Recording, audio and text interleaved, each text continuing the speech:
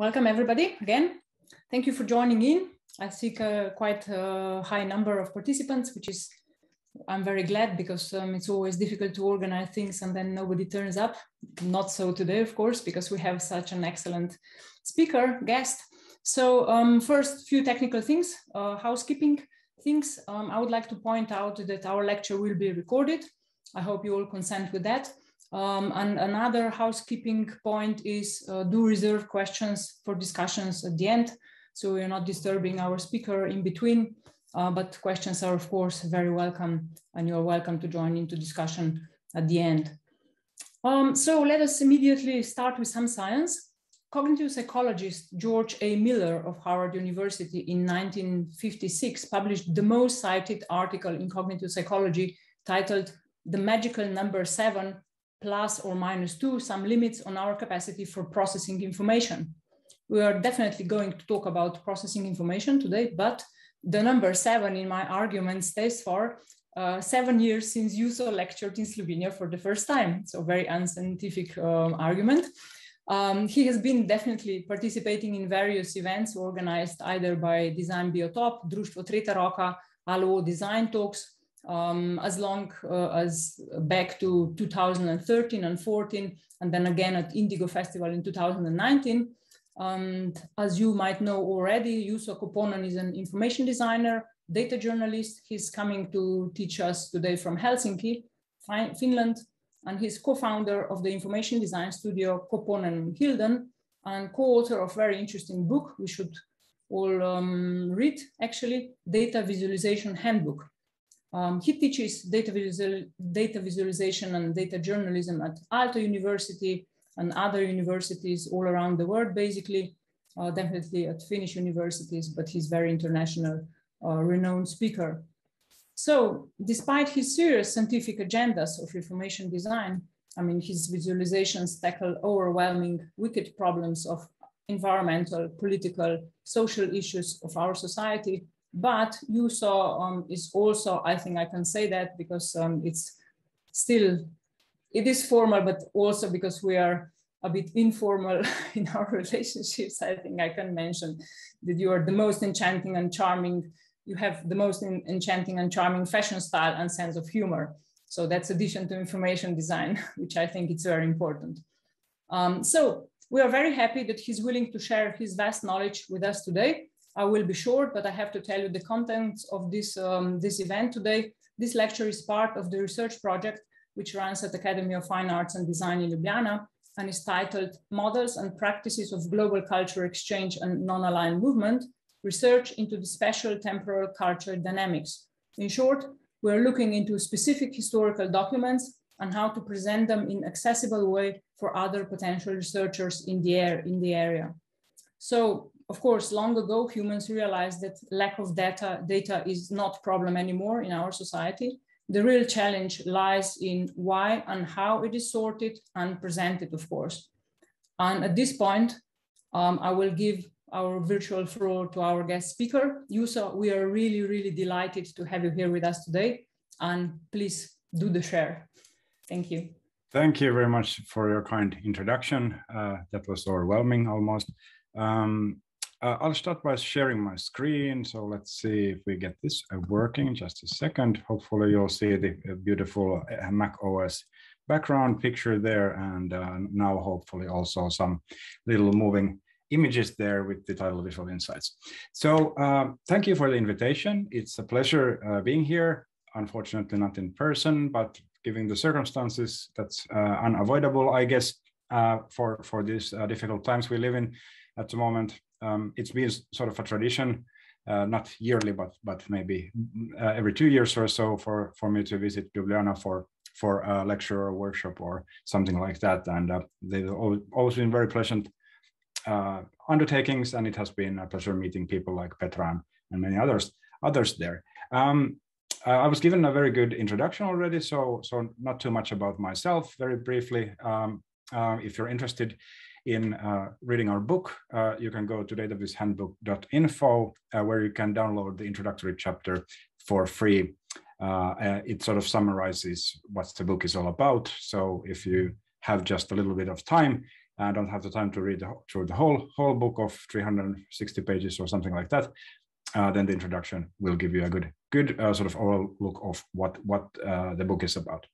If you're interested in seeing what our small design studio, Koponen plus Hildén, is doing, you can go to www.koponen-hildén.fi, where you can see some of our work, especially with public sector clients. So although I work in journalism and obviously also with companies, definitely my strongest suit, or our company's strength, lies with working with public sector organizations such as ministries, municipalities, and so on. And you can see some examples of that, as well as our other work on the website. So we are a small design studio, founders, me and my colleague Jonathan Hildén, and then 2 employed workers at the moment, so 4 of us in total.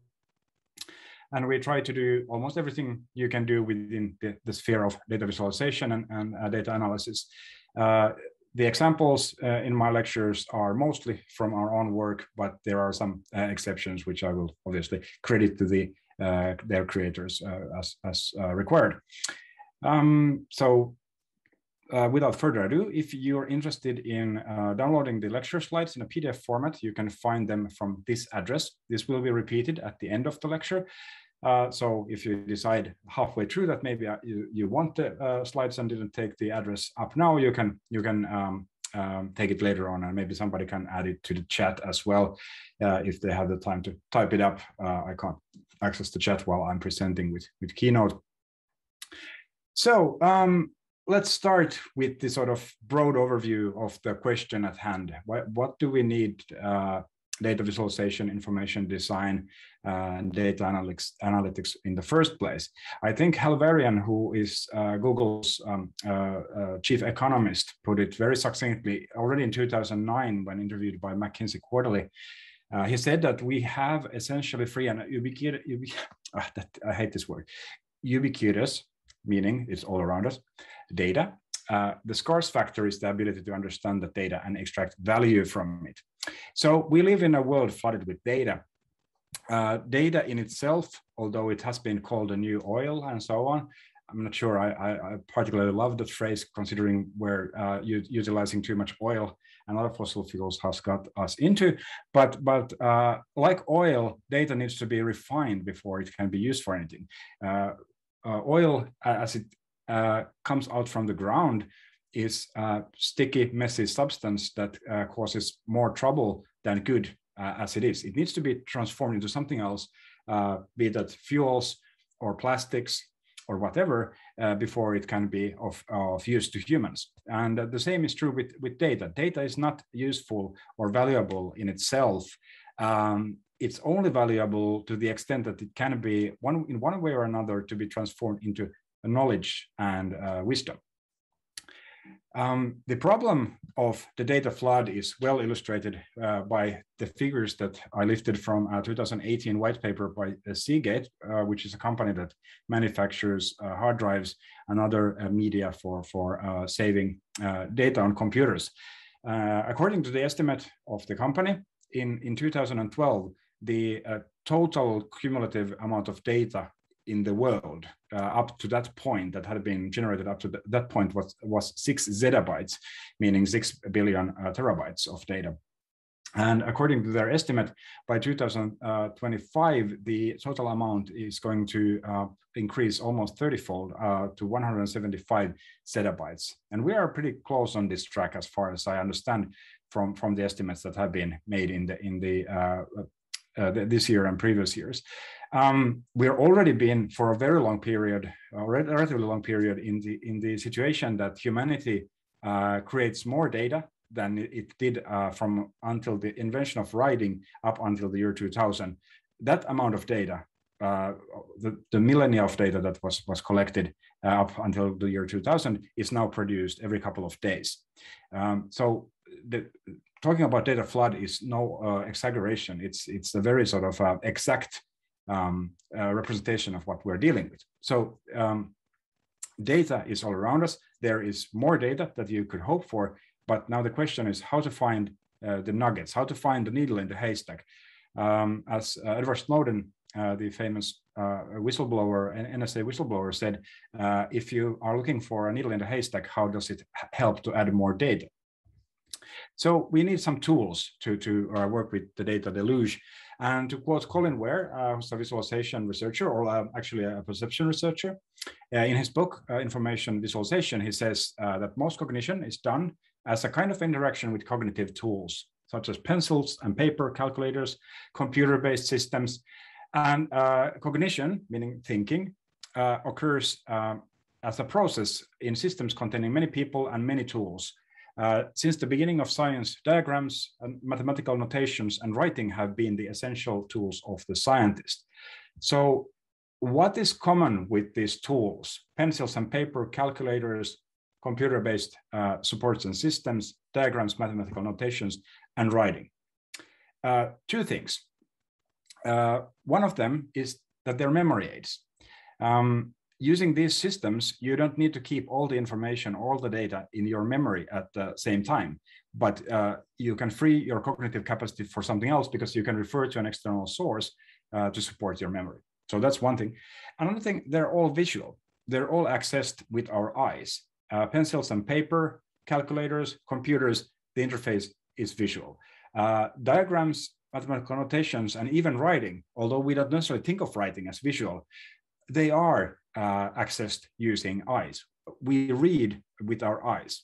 Obviously, that is true of most of us. Of course, there are people who cannot read because of visual impairments, who then use braille writing and so on. But for most of us, even working with text is visual as a process as we consider how our brain interacts with the outside world. It's no accident that the English language, and probably all languages in the world, include many expressions and idioms where seeing is equated with thinking and understanding. For example, we have the expression, "Oh, I see," meaning I understand, or "Oh, that's your point of view, so that's how you understand it," or "I have a vision for our company," let's say, which means that I have some sort of idea for our future. But all of these words relate to seeing. So does the word insight that is in the title of today's presentation. Originally first attested in around 1200 in the English language. It comes from the words in and sight. So, and the same construction exists in many other Germanic languages. So clearly seeing is very much to us like understanding. They are not exactly the same things, but there's a strong connection, strong link between seeing and understanding. If we consider how we access data most of the time, it's by using a device that connects to the data source, whether that be a database or some other type of structure where the data is stored. And the device access the information via for example, API, meaning an application programming interface, which is a standardized way of for the data source and the device to communicate in transmitting the data. So there's an interface between the data source and the device, but there's also an interface between the device and your brain. And that interface consists of the user interface, meaning the visual representation of the system that you're operating to access the data. Obviously, your eyes are part of the equation as well. So to be able to create insights, most of the time we use our eyes. Most of the time we understand and access data by using our eyes. To quote my former professor, Tapio Vapaasalo, he had this sort of quite a succinct idea, in my opinion. The surface is the only way in. Although our culture sometimes denigrates visual things, it's not sort of considered high-minded to keep, for example, working on your personal looks or interior design, how your home looks. That's not considered serious. Text, writing, and speaking is maybe considered serious, but visual things are often considered less serious, less important. However, the visual surface is the only way we can access those sort of more profound things, whether they truly are more profound or not. So even when the information or the that we are interested in Thank you. It's important to drink water while you speak. The first time I was in Ljubljana, I made the mistake of not drinking while I was giving a talk, and I actually lost my voice like half the way in my talk, and basically had to drink half a liter of water to get it back. So I'm not making the same mistake again. So what I was saying is the surface is the only way in, and it's no accident that visual sense is the one that we use to access our outside world or understand our outside world. According to research, seeing is the most important function of our brain, at least if we measure it by the amount of brain capacity dedicated to it. About 26% of the cortex, the outer layer of the brain, where most of the higher functions of the brain occur, about 26%, so more than a quarter, is reserved for processing visual information if you are a seeing person. Of course, if you are blind, then some of that brain mass is then used for other things. But for people who see normally, the visual cortex is the largest single function in our brain, larger than our conscious thinking, for example. I think that this is pretty indicative of something. We use less resources for thinking than seeing. And if we can think of these two things as separate, and I would argue that maybe we can't, maybe thinking and seeing are part of the same thing. This estimate comes from a 1989 paper by Manfred Zimmermann, who tried to estimate the total sensory throughput of different senses from the outside world to our central nervous system. Obviously, these things can't be measured directly, so this is a rough estimate. But it's in line what we know from other research and what we know from our personal experience. Think about a situation where you go to a place inside a building, a room inside a building where you've never been before. If there are no lights on, it's completely dark. How long will it take for you to sort of get grips about what type of space it is? How big? What shape? What materials have been used for the floor, for the ceiling, for the walls? Are there other people inside? Maybe animals? What furniture there is? What other objects there are inside? It's completely possible to get this information without looking in the dark room. You can feel your way around. You can listen to the acoustics. You can maybe smell. I wouldn't maybe go as far as trying to taste the materials around you, but nevertheless, you can use all the other senses to sort of understand where you are. But if the lights are turned on, it'll take a fraction of a second to get an overview, once again, a overview of the space you are in. So, as I mentioned many times, seeing and understanding are, if not the same thing, at least very closely related. However, it's worth pointing out that something is put into a pictorial format does not necessarily facilitate insights and facilitate understanding. American computer scientist Ben Schneiderman, who I love to quote, has very succinctly put it as the purpose of visualization is insight, not picture. The point here is that in all walks of life, but let's talk about science because it's relevant to what you're working with at the moment. In science, we see way too often something like this. This is a so-called hairball visualization, meaning that it's a network diagram which is way too complex to be understood. It's a picture. It's a picture that definitely draws the attention to the paper. It looks interesting. You are probably more likely to look at the picture than if this paper was presented without one. But does it actually help you in gaining insights into the material?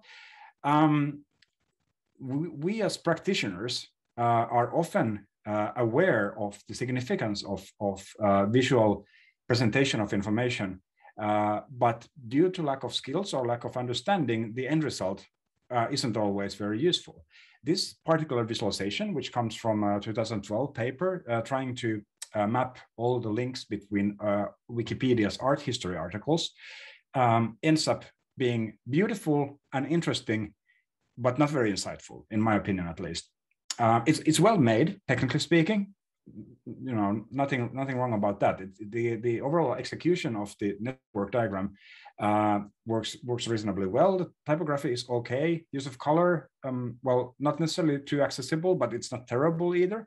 In the field of science, we see much worse.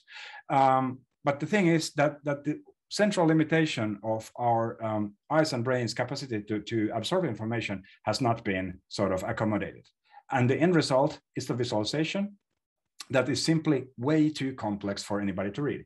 I love the fact that if you look at the sort of inset zoom pictures here, which are supposed to give you a better look of what's going on, they're even more confusing than the whole thing, because there is simply so much going on. And in the zoomed in pictures, you lose the overall context. You just see the smaller area there. So this is unfortunately very, very typical. In science, as well as in journalism, in other fields, the good practices in visualization are maybe still just forming. It's getting better year by year. I mean, if I look at papers from this era, 2012 or 2010, and compare them papers being put out now by scientists, there's a clear improvement. We're definitely going to a good direction, but there is work to be done. If you compare this one to visualization that you may have seen or then not, but this is from Dnevnik by designers or journalists, actually more properly, Marko Plahuta and Alja Švindiš. This is a succinct piece of visualization because it doesn't try to cram in too much information into a single visualization. It's rich. It includes a lot of visual information in a visual format, but it's not overwhelming. There isn't like way too much to see in the graphic. It has been simplified down to a format which manages to find the perfect balance between richness and understandability. It's no wonder that this map was awarded the best map award at Malofie, which is the most prestigious competition for news graphics in the world in 2016. So this was considered the best graphic in the world for the previous year that has been published in the news media. So simplification. We almost always have more data, more information that it makes sense to try to cram into a single visualization. If we compare this aerial photo of Auckland, which is the commercial capital and the largest city of New Zealand, to a map of the same area, this is downtown Auckland, we see that the map includes much less information than does the aerial photo. The aerial photo includes things like roofing materials, locations of air vents, cars on the streets, boats in the marina, containers in the harbor, individual trees, bushes. We could probably see even individual people walking on the street if we zoomed in enough. In some cases, all of this may be interesting, but in most use cases, it's not. In most use cases, we're interested in a particular question or a set of questions, and everything that doesn't help answering those questions is superfluous and detrimental to the understanding of the topic. So if we leave most of the information from the aerial photo out and just show this is where the religious buildings are located, churches, mosques, I think there was a Hindu temple and a synagogue as well in the area depicted by the map becomes much more powerful simply because most of the sort of unnecessary information has been removed. But of course, the simplification needs to be done for a particular use case and particular audience. If you're not interested in the religious buildings in downtown Auckland, then the map is useless for you. If you're interested in, let's say, sports arenas or in a completely different place, then the simplification here isn't right for you. And just to prove the point, I want to walk you through a set of simple visualizations that are different representations of the same data set and how they show different aspects of the data. And this is super important that when you start doing a visualization, the question really shouldn't be like, how can I accommodate all this data? The question should be, what is revealed when I remove certain parts of the data? And maybe playing around a bit with it and trying to see what comes out from it. So the data set here is relatively simple. It's something like less than 50 rows, and it shows the number of people hospitalized for COVID-19 in Finland. Our COVID situation is reasonably good at the moment. It's getting worse, but it's still pretty good. So we see here each row is a group of people by their age, their vaccination status, and then the hospitalization rate, or number of people hospitalized over a 2-week period. And then we have the total number of people in that particular group. If you're interested in playing with the data yourself, there's a link to an observable notebook at the bottom right corner where you can access the data and the visualizations and the code that I used to create those. So this is a very sort of basic approach, a very sort of simplified to the extreme in a sense. We only look at the share of people in hospitals, how many of them have been vaccinated and how many of them have been not. And this is at least 1 dose of vaccination, because it seems that the single dose of vaccine gives you almost as good protection against hospitalization as 2 doses. Then having 2 doses also cuts down with the less serious forms of the disease. But the most serious ones that require hospitalization, even a single dose, seems to help quite a bit. At least looking at the Finnish data, this seems to be the case. All right, so we see that 41% of the patients in hospitals at the moment, or over the 2 previous weeks in Finland, have been vaccinated for COVID-19. And this is a sort of interesting and important thing in itself. But the problem here is that it suffers from what's known as a baseline error, base rate error. So if you would try to judge based on this whether vaccinations are effective or not in reducing hospital admissions from COVID, you would maybe come to the conclusion that they are not very effective, because if 41% of the patients are vaccinated, that's clearly a very large share of them. So it makes sense to compare the share of people who have the vaccination in hospitals to their share in the whole population. So now it's already starting to look a bit better. So clearly the unvaccinated have a much larger risk of getting hospitalized. But I would argue that although this succinctly tells the sort of headline story here, it's worth digging down into slightly smaller details. So going back from the simplification, maybe put a bit more of the context and data in. So first, let's look at vaccination status by age group, because I think this is important for understanding why this chart looks as it does. Nobody under 12 has been vaccinated so far, at least not officially. Of course, it's possible that some individual families have gone abroad to get vaccination for their children, but at the moment, no vaccine is approved for use for children under 12. So in that age group, we have no vaccinations. After that, from the age group from 12 to 19-year-olds up, the vaccination rate per age group goes up with age, with the exception of 80+ age group being slightly less vaccinated than the 70 to 79 age group, but that's a very small difference there. So this, I think, plays a part here. So you can already guess that because the older age groups tend to have a better vaccination coverage, it's not surprising that some of the people in hospitals are vaccinated because they're more likely to be old.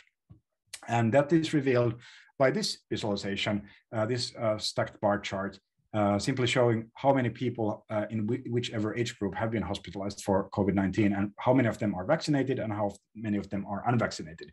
And here we see clearly that the older age groups tend to go to hospital with the higher rate than the younger ones. And because they also have better vaccination coverage, that plays to this. But what's maybe even more interesting, at least to me, is to sort of to be able to understand the relative risk. So let's say I'm 43. I have been vaccinated. I already actually had COVID as well. So I probably am already protected against getting a serious infection again. But if I wasn't, let's say I was hadn't got the vaccination and I was sort of skeptical about it. Should I take it or not? It would be interesting to see what's my sort of relative risk of getting the disease without or with the vaccine. One way of looking at that would be to look at break this chart here into smaller parts based on the groups that we can identify from this. So we can clearly see that the under 30s seems to have a very low rate of hospitalization to begin with. They're all unvaccinated, but even the unvaccinated rarely get to hospital due to COVID. Clearly, the 30 to 69-year-olds form a group that's quite similar between those age groups, and then the two oldest groups are pretty similar to each other as well. So we can group them into these broad groups: the under 30s, the vaccinated 30 to 69-year-olds, the unvaccinated 30 to 69-year-olds, the vaccinated 70-plus-year-olds, and the unvaccinated 70-plus-year-olds, and then make the comparison between the sizes of each group to their share of the population. And as we can see, clearly comparing the size of each group to the number of people in hospital from that group, the two unvaccinated groups here, unvaccinated 30 to 69-year-olds and the unvaccinated 70-plus-year-olds, seem to be in a much larger risk. And we can even visualize that. We can simply calculate the relative risk of being hospitalized by age group. So if we take as our yardstick the under 30s, what's the base rate for being hospitalized based on the data that we have? Of course, limited data because the situation is pretty good in Finland.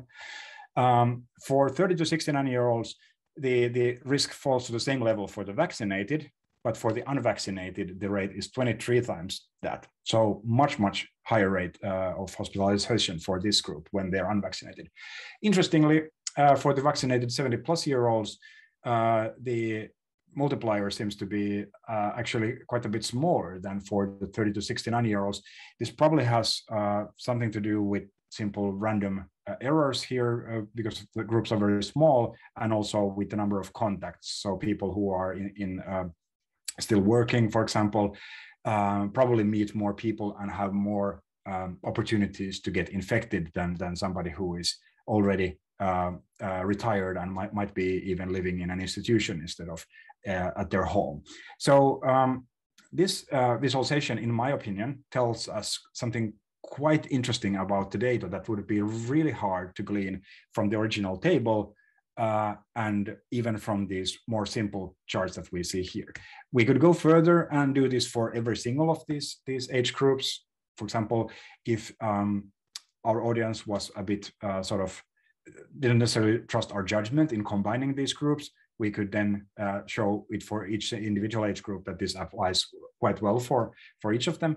But this makes it slightly more simple. So all visualizations are about comparisons. If I present you with this bar chart with a single bar, the crime rate in the city of Heinola or municipality of Heinola in 2015, it's sort of completely meaningless. There's nothing to compare it to.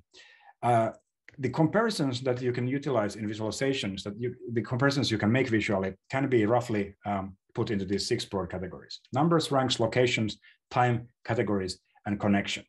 I want to briefly showcase a project that we did for artists Pekka Niittyvirta and Timo Aho, who in cooperation with Google Arts and Culture created this, which is sort of an artwork and visualization at the same time. It's called Coastline Paradox. You can find it in the address, which is located in the bottom right corner of the screen here.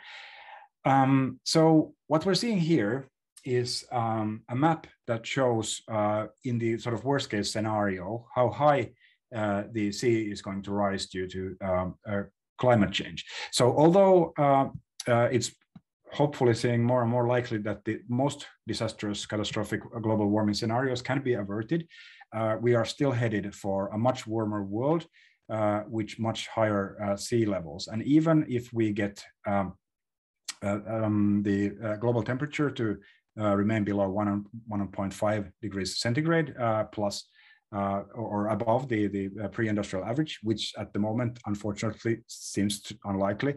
Even in that optimistic case, the sea levels will continue to rise. So the sort of some level of sea level rise has been already locked in, no matter what we do. And if we are unable to stop the global warming getting out of hand, we can see some really extreme sea level rises on a long time periods. So this goes all the way up until 2300, and you can even go beyond that. Like, what would it mean if all the continental ice caps or continental glaciers and ice caps would melt? So I could talk about this the whole day. This was a complex and interesting project to do with a lot of people involved, 4 programmers and me and Jonathan as sort of data and design experts, and then the artists Pekka Nittyvirta and Timo Aho. We used the coastal DEM meaning digital elevation model, put out by the Climate Central. Thankfully, this new model came out just when we were working with this, because the previous RTM elevation model proved to be much too coarse and also include a lot of pretty essential errors that we were sort of fearing that we would have to abandon the project. But thankfully, a new digital elevation model came out just when we were working this. So the point here, why I want to showcase this project when talking about comparison, is the sort of aspect of familiarity. So the idea with this project is that you can obviously go to any place in the world and see how the sea rise would affect that area in the most catastrophic of scenarios. How many people would be displaced? Of course, this doesn't take into account how the population will develop over the centuries, but if the population remains the same that it's now, how many people would be displaced? And what I think is sort of the killer app within this project is that originally we planned that you could go to any location in the world using Google Street View, and then using the slider see where the sea level could be in that place in the worst scenario. So this is Venice, for example. Unfortunately, this proved harder than we thought. So when you try it in a place like Venice, you get really wonky results in some cases. So unfortunately, it was then decided that we can't do this for every single location in the world, but only for these Google photospheres, which are here marked with the blue dots. So you can find them around coastal areas. Obviously, Slovenia is too high to be directly affected with the sea level rise, so no locations for Slovenia, but for example, for Croatia, you can already find a few of them. And this is how it looks if you go to, let's say, in this case, New York, and see how much the sea level would have risen in that particular location. I think this comparison to something that's already intimately familiar to you as a reader or a viewer is really impactful and powerful, and works really well to drive the point home. Now, the problem with this approach that we took is that it's way too complex for most use cases. To quote Archid Se, who's a graphics editor at the New York Times, in 2016, he said at Malafie conference, according to the research, reader just want to scroll. Less than 1 out of 5 readers in the New York Times whose readership is really, well educated, very committed in many senses. Even from that very sort of highly selected readership, less than 1/5 of the users were interacting with their rather beautiful, complex interactive visualizations in any other way than by scrolling. We have just passed an important, a 5th anniversary of a very important landmark. So in October 2016, that was the first month ever when mobile web traffic overtook desktop users on the web. And year by year, everything that we do digitally is happening more and more on the small screen, not the big one. This has really important implications on how visualizations need to be structured. And things like this, although beautiful and impactful for the few that actually go to use it, it does work on the mobile, I'm not saying that, but it requires ways of interaction that are maybe not as commonly available as we would like to when putting out our message. So back to the relationships that can be visually compared. If your data doesn't include any of these visual structures, you can often still visualize it by somehow converting it into a structure where these comparisons are possible. With numbers, if you want to create numbers for your qualitative data, you can count occurrences, you can score things. You can give points or values to different qualitative things. You can rank things if you want to do visualizations by rank. You can position things in physical space, either geographically or in smaller scales. If you want to do location-based visualizations, you can use dating, not meaning the kind on Tinder, but for example, carbon dating in archaeology, meaning that you have a date for something when something happened, and then that can be visualized. You can categorize your qualitative points of information, and you can look for connections within a data set. Just to show a couple of examples of visualizations where we have done this. Here, unstructured data, meaning text, from the minutes of Helsinki City Council, a particular meeting have been converted into word counts and then associated with council members' votes.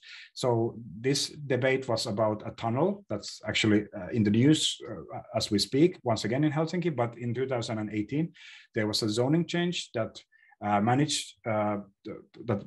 was passed, and then the sort of planning for the tunnel in question went ahead, and now the plan exists, and now the debate is whether it actually should be built. But this was the starting of the project, and we have used a lemmatizer, which is a piece of software that finds the lemma or the dictionary form of each word.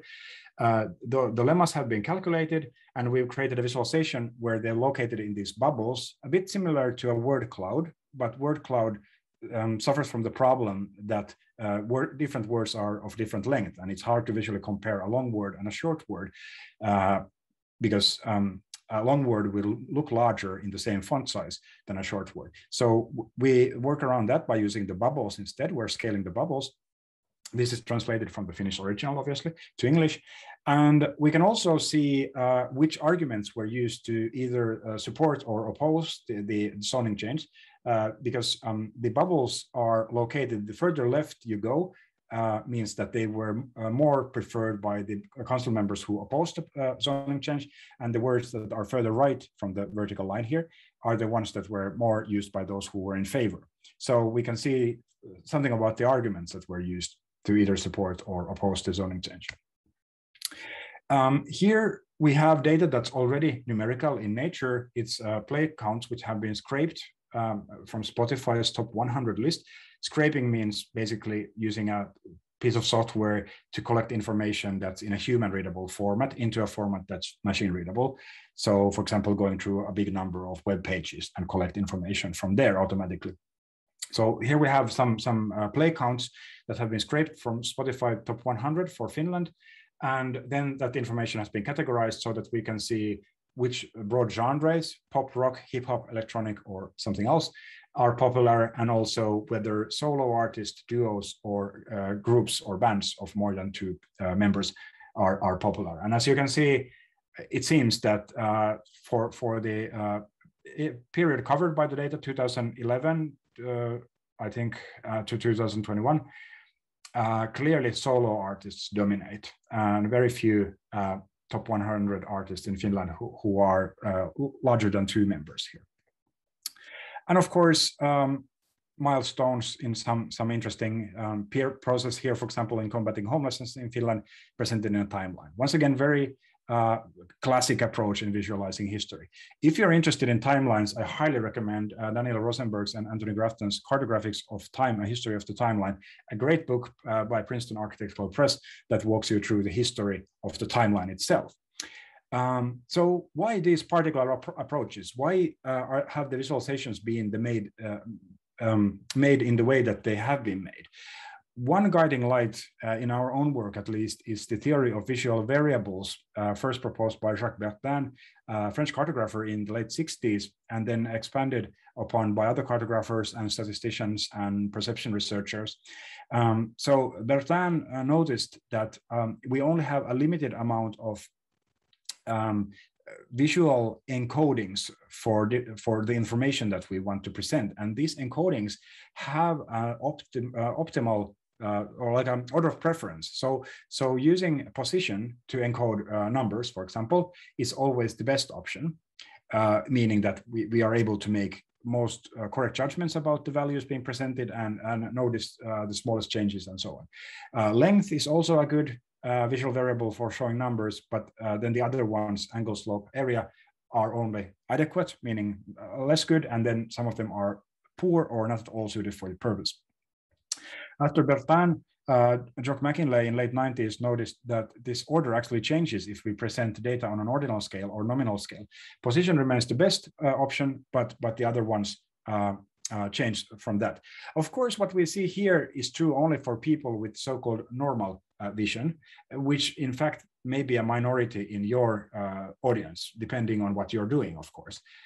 In many cases, it's true that people who have no limitations to their vision might consist only a minority of your audience. For example, presbyopia, which is age-related vision difficulty, also called old eyes, meaning that when people get older, they have trouble seeing things that are nearby. So that affects about 25% of people globally, and probably many more in Europe, where the population is older than average. More severe limitations are presented by conditions such as color vision deficiency, color blindness in layman's terms, and susceptibility to the so-called pattern-related visual stress, which is common especially with people who suffer from migraine, epilepsy, or dyslexia, meaning that strong visual patterns may cause even physical discomfort for them, and in some extreme cases may even trigger epileptic or migraine episodes. And this aspect, the accessibility of visualization, is a topic that I would love to dwell on. Unfortunately, we don't have the time, but it's an under-addressed topic in visualization that should get more attention. And what's problematic here is that things that are good for one group in accessibility, for example, the colorblind, may be detrimental to another one. For example, using patterns to reinforce the visual message is good if you're colorblind. You don't have to rely on just the color. But for a person who suffers or is susceptible to pattern-related visual stress, the pattern can be harmful in itself. So it's a very sort of tricky trade-off question. And the answers to these questions, what type of information should be presented in which way, are not very sort of immediately obvious. For that reason, we need cooperation from designers, scientists, and other professionals in creating good standards for creating visualizations. This example is from Algemene Rekenkamer, which is Netherlands Court of Audit, a public sector organization in the Netherlands, who have created a very detailed set of visual guidelines for creating visualizations, so that they get a clear, easily understandable visualizations that also sort of are on a brand in their look. This is clearly made for other designers, but we did a similar set of guidelines for the National Institute of Health and Welfare, THL in Finland, which is meant specifically for the experts, the researchers and other experts working within the institute, how they can, in the tools that they have, Excel and so on, create impactful visualizations that are as clear as possible. I want to conclude by repeating the quote from Ben Schneiderman. The purpose of visualization is insight, not pictures. When trying to put your data into visual format, always ask yourself, is it clear? Is it easy to understand? Are we utilizing the best visual variables for it? Have we simplified information enough? Are we making the right comparisons available for our readers? And put down those answers in a format that helps others as well. Don't just create a single visualization and move on, but hopefully collect the information about what works and what doesn't. Share it within the organization you work in, but also with others working with similar questions. That was what I had prepared. Thank you very much for listening. And here is a link where from you can download the slides once again if you're interested. I'm happy to answer any questions or comments you might have at this point. Thank you very much, Juuso. That was amazing. A lot of new things as well. And thank you very much for topics which you tried to cover. I mean, not the topics, content which you presented. Some of it was very relevant and very hot in these days, I guess. I will give floor to participants' questions. Do post questions in chat or just go online, please. You're very welcome to ask questions. So hello, maybe I can start Sure. to fire it up. At the beginning, you said very interestingly, and I agree totally with you, that the data is only, let's say, valuable in order if we are getting the knowledge out of it, or we can present it or visualize it and get the knowledge out of it. But how can we evaluate it? Because as you know, today we live in a world of different theories and different understanding of this, maybe the same data. So how actually do we can evaluate this, that we are getting, let's say, if we can use this the right knowledge, or when do we say this is the knowledge and this is actually just an interpretation, which is kind of a, That's a critical and hard to answer question, and unfortunately I don't have the answer to that question, but I maybe have some musings on the topic. First of all, like my approach obviously considers the presentation of that information and does it reveal the right things. So that's actually something that's reasonably easy to test. At its simplest, it just requires you to show what you've done to other people and ask for their free-form comments and see if they interpret similarly as you do. Of course, that doesn't guarantee against having made some sort of ill-advised choices previously before putting into visual format. So it's of course always possible that you create a misleading chart without noticing it. But if the message that you as the creator of the chart or whatever visualization sort of read in it or find from it is the same as other people who are not necessarily domain experts and so on see from it, then at least the message seems to be like in line. And the way that you present it is in at least in that sense correct, that it doesn't provide too many conflicting ways of interpreting. But the larger question, of course, at which point we can consider our interpretation of some data or information to be a fact and something that we know for a fact, is much harder question to answer. I do think visualization and data journalism, data analysis, things like this play a part because they democratize the process of working with data and information. Previously, when the sort of primary way of communicating, for example, research results was at best a table and at worst a complex mathematical model that was just presented as a set of equations, that would obviously sort of exclude the vast majority of people from actually investigating whether the claims made in this research stand scrutiny or not. With things such as visualization, we can at least broaden the audience of potentially critical voices who might find some aspects of the research objectionable for good or bad reasons. Of course, that you have an objection with something doesn't mean that the objection is right, but at least the conversation is sort of more varied, includes more voices, and gives more potential, at least for somebody who is in good faith trying to explore whether their research or the information is sort of correct. For somebody who is operating on good faith principles, the fact that we can make the results more accessible gives more constructive and less constructive feedback as well, which hopefully will drive us more and more through the elusive truth, if you want to use that word. But nevertheless, sort of the facts that are not just our own interpretation, but somehow in the world itself. It was a very good and tough question.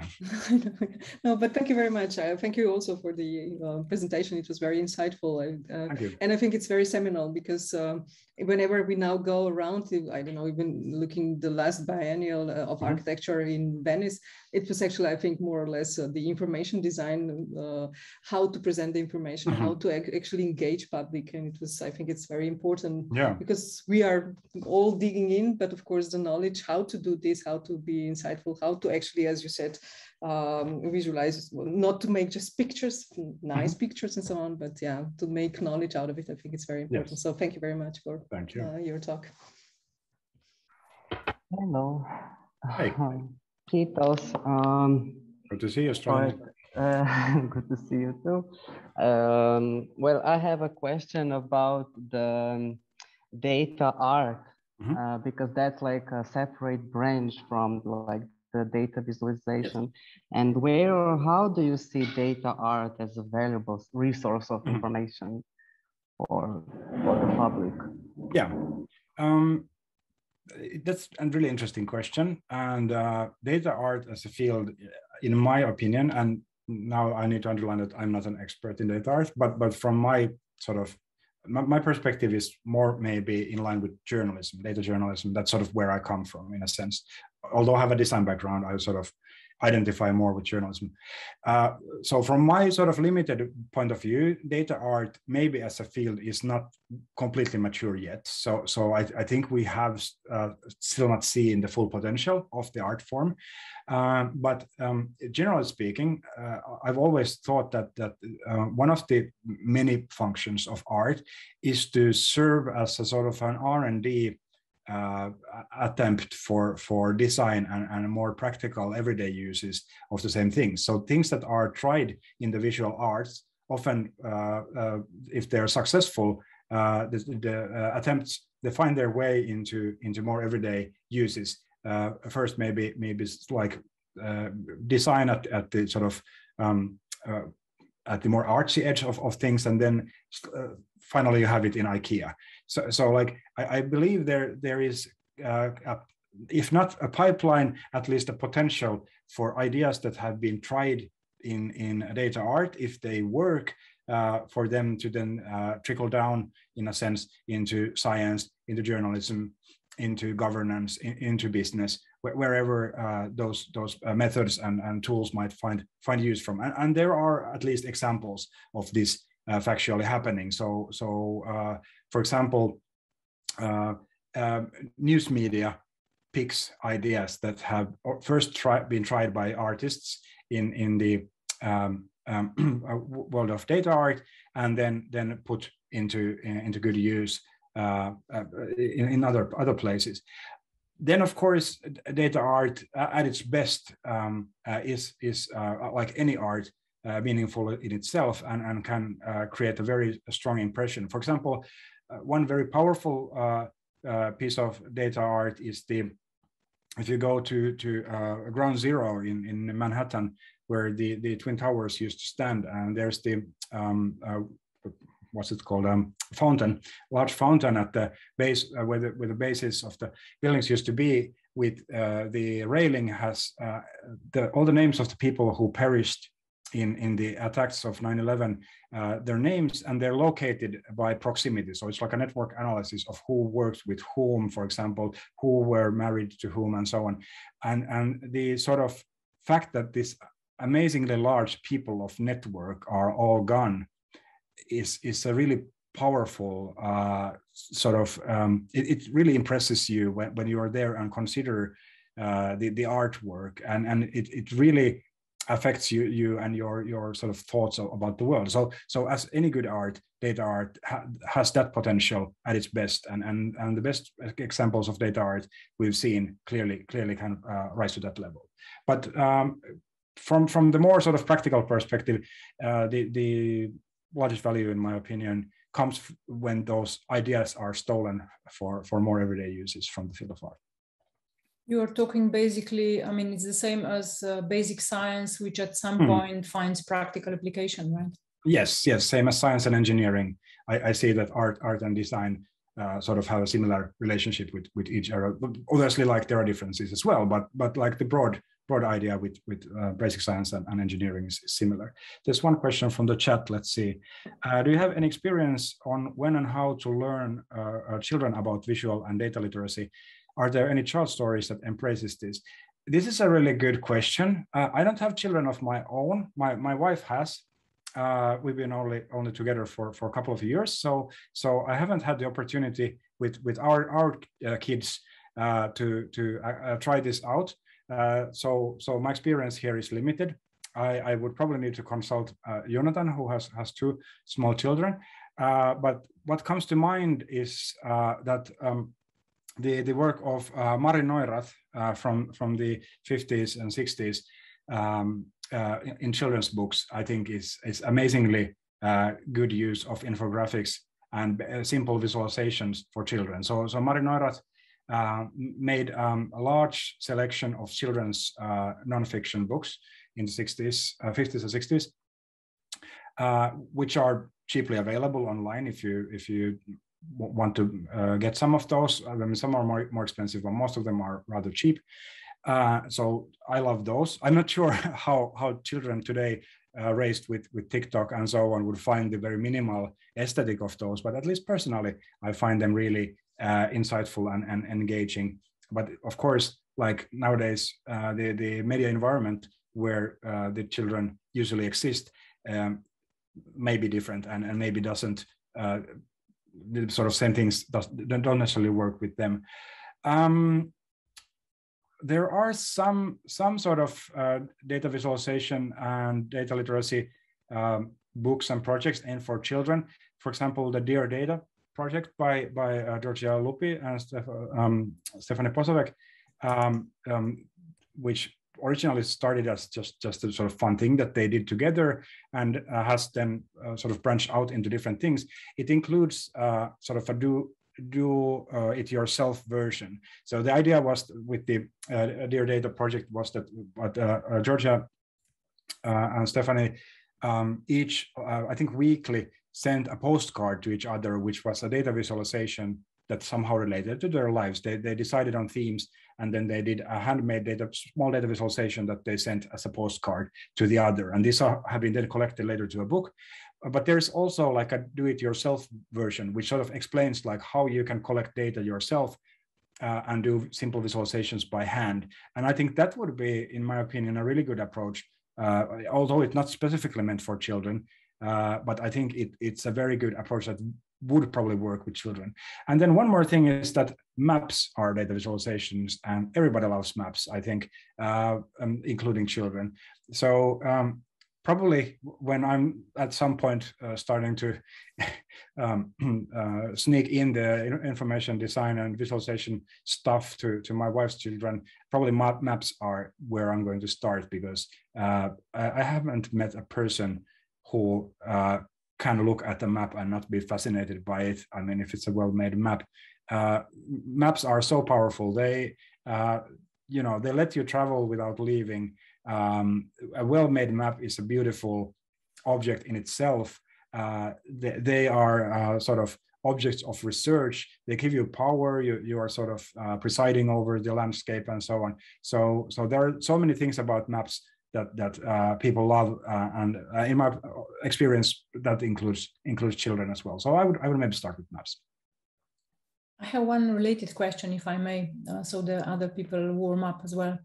I'm interested in visual perception success. So, how I know it's difficult to actually judge it or test it or whatever. But I'm interested in it for different users groups. For example, do children perceive differently because of their, we sometimes say that they lack concentration, especially now because they're all living in digital media. Do they perceive differently comparing to adults? Have you come across or met a project with this focus? A really interesting question. Unfortunately, I have to admit that I have not, my knowledge of the topic is very, very superficial. So unfortunately, I don't know of research on the topic. I do know that there has been research on the topic, but I haven't read it. I do know of some research made with very small children whose visual sense is still physically developing, who obviously have different, because their sight isn't equipped to handle the sort of surrounding world the same way as an adult has. And we know from some, at least, case studies that people who have lived in a sort of visually limited environment developed less or like might be lacking some of the visual skills that other people have. An example comes to mind from a book by, what's his name? The very famous psychologist, the man who mistook their wife for a hat. But anyway, one of his books, which is about vision, can't remember the name of that either. But anyway, it mentions case about a person who were native I think Brazilian maybe, who had lived a whole their life inside the forest canopy. So they haven't ever been to a very large clearing. I mean, as large as you get in a forest, but that's about it. So when they were, for the first time, they were taken onto a mountain where they could see, for example, cows grazing below, several hundred meters below. He was unable to sort of understand what he was seeing. He could not understand that these objects were several hundred meters away, because in his normal experience, that simply didn't exist. So for children who is still acquiring the skills to understand the world around them, similar limitations probably exist. And the sort of ages at which point these come more or less ingrained probably vary from the type of sort of visual thing to another.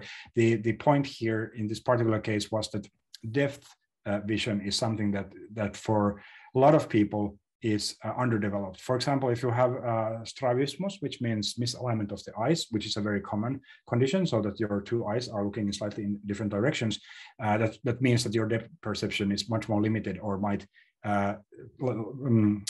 much more limited than for somebody who doesn't suffer from the same condition. So I don't know if this applies to other aspects of visual perception as well, but I wouldn't be surprised if at least for very young children, there were some examples, similar examples. Also, we know that if we go to elderly people who start to have other types of problems with their vision, for example, well, one thing that happens to everybody is that the lens of the eye gets yellowish when we get older, which means that the color spectrum that gets through the eye is more limited than for a younger person, and also slightly distorted. And this happens to everybody. In addition to that, we have this age-related short-sightedness, sorry, actually not short-sightedness, but age-related vision difficulty.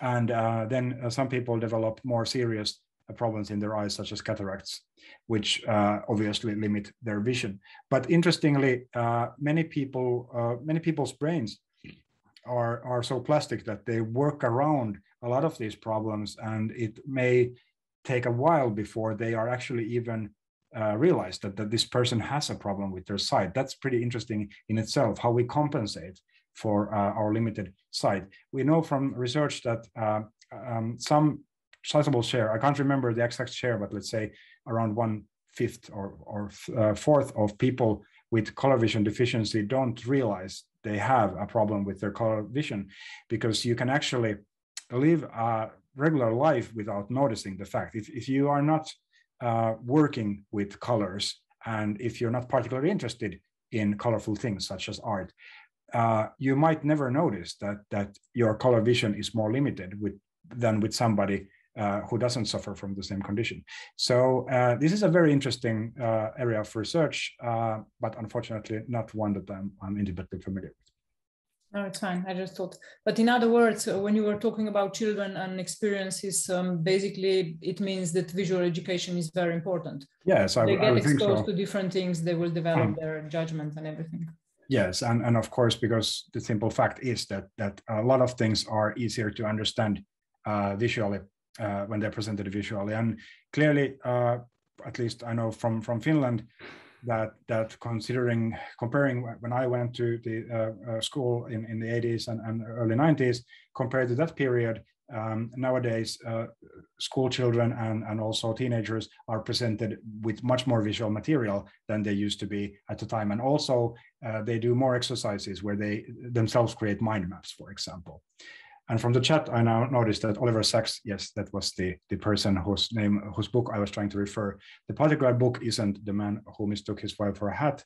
I can't remember the name of the book, but it's actually, if you happen to have our book. This is the title of the book as well. Yes, that's right. That's his most famous book. Yes. Yeah, 1985. So yeah. Yes. And also the opera was then made out of it. I just read on Wikipedia because I really like the titles. Yeah. So this is his most famous book, but the book I was referencing is called something else. it can be found in the reference list for our book if you happen to have that hand. If you go for S for Sachs, Oliver, there's two books. One is Island of the Colorblind, but it's not that one, it's the other one. But in any case, Oliver Sacks has written actually several books that deal with the topic of limited visual perception one way or another, which is super interesting. His perception or like point of view is obviously that of a neurologist. So he's interested in how that affects and is sort of worked around by the brain. But the things are very interesting from sort of practitioners, like designers or artists' point of view as well. Well, I don't know, are there any other questions? Yes, it is. Okay, so I can read it aloud. The real-life world can be visually represented in various ways. Is it possible to decide in which context photography is more informative than simplified visualization, for example, an illustration, and will be understood more holistically by the majority? Are there any cultural differences in understanding different types of visualizations? A very good question, or actually two questions. I'll try to answer them, not very easy ones, but very good ones. So for the first question about the role of photography, I think a very good quote I like to quote is Sven Lidman, who was a Swedish lexicographer, meaning a dictionary editor. And he put it quite succinctly when he said that the purpose of the graphic, meaning an illustration or infographic, the purpose of a graphic, I think actually he used the word drawing actually here, but what he meant is illustrations and infographics. The purpose of an illustration is to explain what we see in a photo, and the purpose of a photo is to make us believe what we see in illustration. So the power of the photograph is in it that it seems real. It's sort of evidence. It's about this actually happened. Of course, we know that photographs can be forged and are forged very, very commonly, especially outside the news. But in the, for example, advertising, we know that photographs presented in advertising are rarely real in the sense that they would be sort of accurate representations of anything that exists in the world as such. But still, photographs feel real. And in the news, for example, because there are strong ethical standards about how photographs are used, they retain their power of being somehow true and real. Whereas an illustration or other type of infographic tries to explain concepts and issues on a more sort of rational level. Like this is like how this thing has been put together. So, for example, we can show like the end product of let's say a bottle of wine, a good bottle of wine, and make it sort of look appealing in a photograph, like, that looks like a good bottle of wine. I would maybe want to drink that. And in an illustration, we can explain how the wine is made. We can explain the process of fermentation or the larger process of cultivating and collecting the grapes and then creating the mash and so on and so on. So the purposes of photograph and illustration, in my opinion, are slightly different. Now I'm talking about the so-called infographic illustration, meaning these sort of explanatory illustrations. Of course, there is a different genre of editorial illustration, meaning these so-called mood illustrations or sort of that are very commonly used in news, not news media, but other types of media, for example, lifestyle media, where the idea is not necessarily to explain anything, but just set the mood right. And in that, a photograph and illustration can work as well, depending, of course, what you're trying to say exactly. But in that particular use case, where you're trying to sort of convey values and moods and other sort of concepts in that sense, in that use case, photographs and illustrations can serve in a similar role. But then an illustration can never have the sort of evidentiary power that a photograph has. We all know these famous photographs from history about, let's say, the Hindenburg disaster or the liberation of Auschwitz with the starving inmates. These photographs have power that could never be matched by an illustration. because they feel real, even if in some cases some of the most iconic photographs in the end were set up one way or another. Like, for example, the Marines putting up the American flag in Iwo Jima wasn't a spontaneous happening. It was sort of set up for the camera, but still it feels real. It has emotional power, and it seems like a record of things that have actually happened. Illustration can never do that. But what illustration can do, of course, is first of all show things that cannot be photographed. We can illustrate things that don't exist or don't exist yet, or are, let's say, on a different planet or something, or a different period of history, so they can't be photographed. And then, of course, illustrations can be constructed in a way that can be more explanatory than a photograph. You have in history also examples of photographs being used for the explanatory purpose, especially in the post-war period, 40s, 50s, early 60s. You can find these really well-made photograph-based explainers about, for example, how to, I don't know, for example, service a engine. So you have photographs of the engine from different angles and saying that you do this and you do that. But mostly that has been superseded in more modern use cases with illustrations, because illustrations tend to be clearer. It's harder to construct from photographs an explanatory sort of message in the same way that you can do with illustrations. So in my opinion, when you're trying to explain something, oftentimes illustrations work better, but when you're trying to convince somebody, then photographs usually work better, almost always.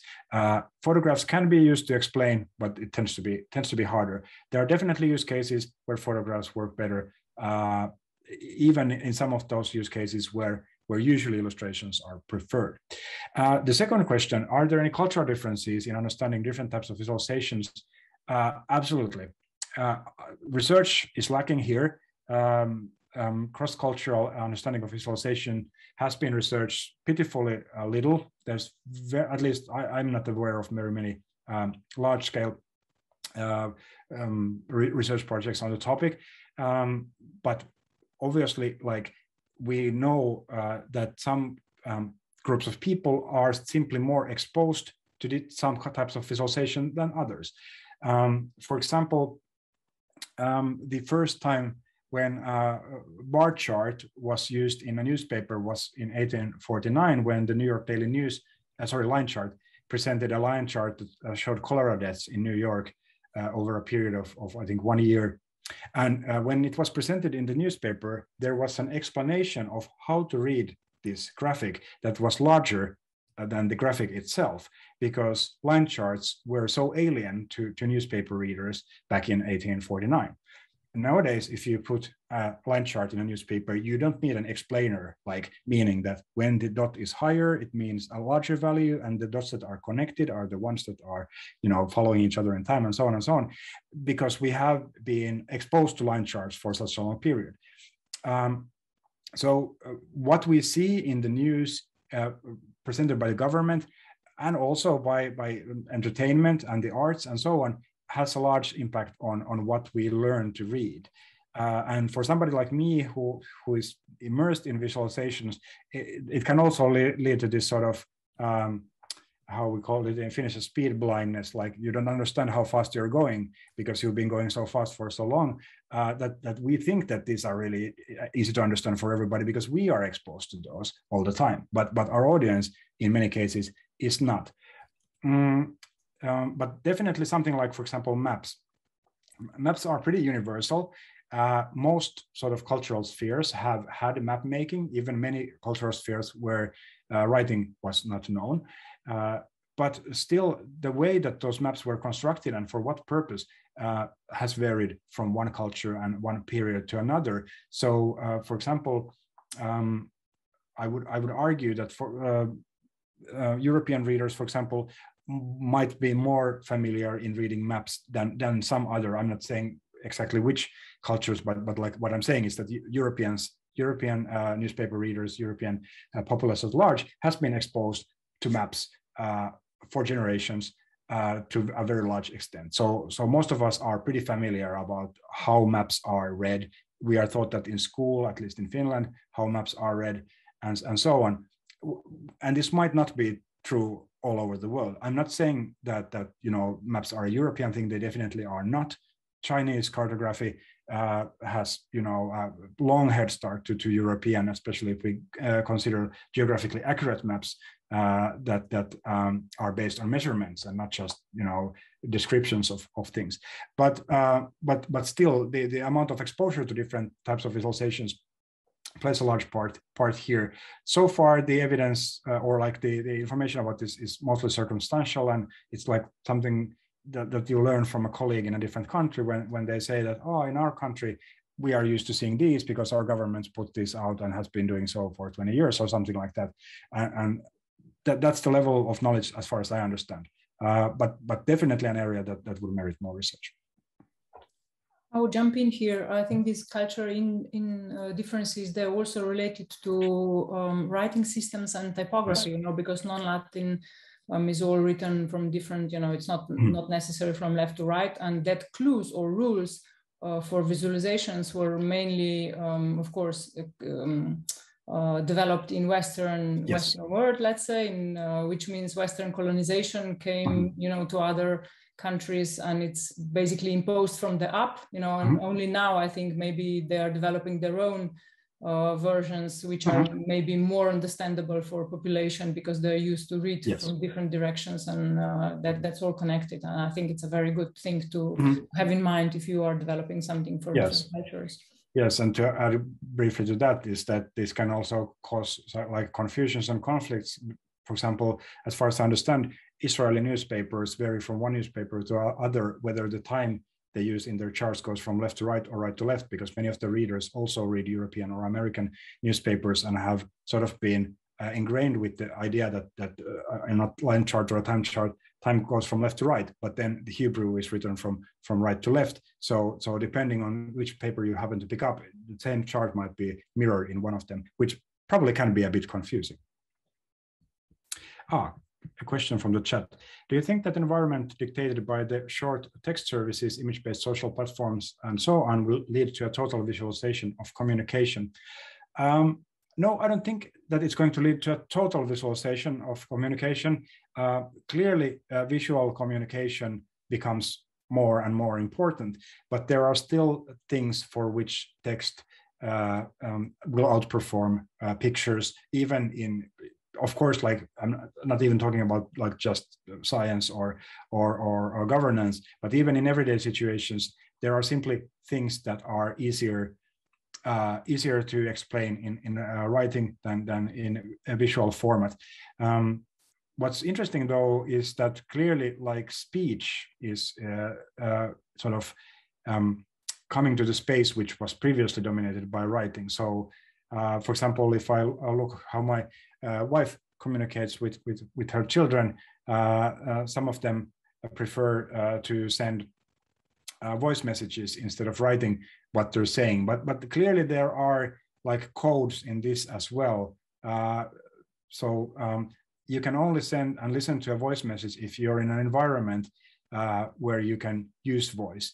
And at least so far, our culture considers it rude to talk aloud in certain situations, such as when you're in class in school, for example, or let's say in a at least in Finland, it's considered a bit rude to talk in a packed bus.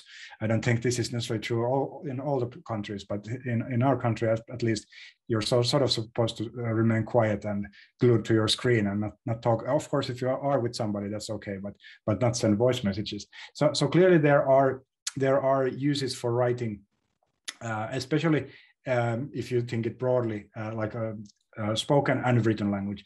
But within that also written language. But I think the observation is correct that we are consistently becoming more and more visual in how we communicate, and I don't see that wholly as a positive thing. Although I'm a sort of a visual person myself, but I would prefer some of the information rather in text myself than in visual format, depending on what's being presented. Like forecasting what's going to happen in the future with the next generation is of course a fool's game. It might go to some completely different tangent and we can't imagine at the moment.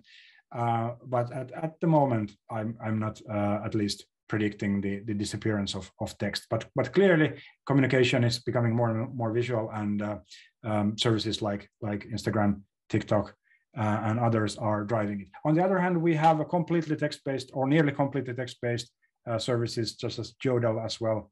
I know you can use images on Yodel, but at least in Finland, people seem to be mostly using it for text. So probably different developments. The role of voice, I think, is probably becoming bigger, but I think all three mediums, text, voice, and image, and video, if you want as a fourth one, will coexist. What the balance between them is going to be, let's see. Nobody knows. There's another question. Yeah. In the chat. Yeah. Have you ever experienced that there was a need to deliberately blur or poorly present to manipulate information? If so, in which cases and how? Thankfully, not very often. There have been cases where a client has asked us that maybe we could present this in a way that would be sort of make them look better, but we usually said no. Of course, there is always this sort of tension, like if you're putting out a message, let's say you're a government organization, obviously you're going to want to look as good as possible, and it doesn't mean that we would be sort of for our paying clients as harsh as an investigative journalist. But if we feel that what we're asked to do is not sort of, or asked to show is not true, it doesn't sort of line up with the facts, then we don't do it in our work. But the more sort of broader question is not that if we've been asked to do it, but are there cases where it would be actually there would be sort of a justified need for it? I can think of cases where this might be true. For example, well, very sort of a banal example, but today about this lecture, when I posted the link on Twitter that I will be giving this lecture and so on, I prefer to put the link to the webpage of the university to Twitter, not the Zoom link, because there might be some bots that are looking for Zoom links over Twitter, and then probably, for example, the purposes for Zoom bombing, meaning that they would sort of come to the session and blast some unpleasant stuff to the screen. So for that simple reason, I prefer not to put the direct Zoom link in my tweet. So that sort of thing exists quite a bit, where sort of the level of detail you want to give is a bit fudgy or muted. And for example, we have the European GDPR, the General Data Protection Directive, which is a pretty important factor in how we can work with people's private data. And that limits, for example, what we can say. We can't say things in many use cases that would reveal too much information about an individual. So obviously these kind of things, they need to protect the privacy of some person, sometimes even other legal issues relating to, I don't know, national security or something might come up. Not in my job so far, thankfully, but I can imagine cases where not all information can be put out, and you need to be sort of fudgy in that sense. But generally speaking, my experience has been, maybe it's biased because I come from a country that's known for reasonably good governance and reasonably trusting populace. We tend to trust each other here. That I haven't experienced many cases where either I would have been asked to fudge the numbers, or I would have felt it would be necessary one way or another. But there are use cases such as, or like cases such as privacy related things in which you can't show everything. And likewise, you need to work around with things such as bots and spammers and so on, by not always presenting the exact information, at least in a format that's easily digestible by bots. What about nudge in economics? And it's used by government sometimes for positive changes. Yeah, nudge is, that's an interesting concept, definitely. maybe something that's not so typical for visualizations. It's maybe something that's the idea of nudging, if you're not all familiar with it, is that you, for example, as a government, you gently guide people to a direction that you think is good. Often this involves things like changing the default option for something. But it doesn't always work the way you would want. For example, at least an example that's often quoted is that in, can't remember which country exactly this was in, but as far as I understand it, a European country changed the consent regarding organ transplantation after death. So if you die, can your organs be harvested for somebody else who's still alive? It used to be so that you need to opt in, so you need to give your permission for the purpose. Then it was changed so that you need to opt out if you don't want it to be done. So by default, you're giving your permission to it, and you need to specifically say that, no, you can't do this. What happened in this country, unfortunately, can't remember which one, was that the rate of consenting donors went down because people felt that this was sort of approaching on their liberty to decide about their own body even after death. So it didn't work quite as expected. But however, there is a good body of research that nudging can be used to advance good causes. That there are cases where it backfired doesn't disprove the main concept of nudging, sort of guiding people to do better choices. And it is sort of fudging in a sense that you sort of want to present the option that you want people to choose as the better one, even so slightly. But it's clearly a difficult topic. We know this from a very topical issue of the COVID vaccination. How to get vaccination rates up. Some countries have managed very well, some less so, and I don't think the explanation lies in things such as being able to nudge people toward that, or like being completely transparent about it. Like it's not either of those things. It's probably much more complicated, which has to do with deeply ingrained cultural factors, but also politics. And especially these very complex sort of political networks that in some cases may be sort of encouraged or even funded from outside. In case of Finland, from Russia, I think the same applies to some other European countries. So clearly, at least in Finland, the political fringe on the right, which is supported by Russia, is very anti-vaccine at the moment. And it's sort of interesting and weird and concerning that these things happening. I mean, our vaccination rate is reasonably good. It's not a huge issue in Finland, but still much lower than was expected, because people in Finland tend to be trustful of the government and tend to take up things like vaccinations when presented. So it has been something of a conundrum why the vaccine uptake hasn't been quite as good as expected. Not bad, but not as good as expected. And I don't have the right answer to that, but clearly these issues are more complex than issues of communication. Communication plays an important part, but it doesn't solve the issue on its own. Yes, absolutely. I would agree with that, because here in Slovenia, I think the situation is even worse. Yeah, but the sociology and psychology and everything here comes, I think, into play. Mm-hmm. I think that maybe if I just jump in, Petra, thank you very much. Juuso, we are very happy to have you here. I'm sincerely hoping that next time we will see each other in person, so that we will have the chance also to mingle later on and to have something good to eat and so on. But yes, thank you very much. I think it was really insightful. Thank you also for all the questions and answers to our public, and of course to you, Juuso, for being so happy to answer it and very precise to answer it. So yes, I'm not sure, Petra, do you have something to wrap up? No, I'm just very grateful for you to join in and help us with this, and also for the great discussion. Thank you very much. Yes, my pleasure. And feel free to, if somebody here wants to ask more questions or continue the conversation, you're going to find me on Twitter. The handle is there. I'll be really happy to continue from here.